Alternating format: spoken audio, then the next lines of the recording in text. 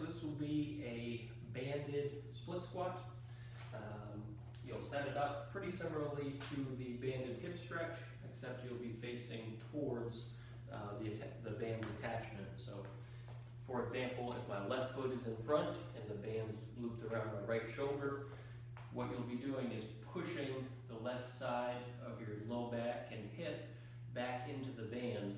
That should help engage the hamstring and inner thigh of that left leg, and then you'll maintain that position as you squat up and down. So.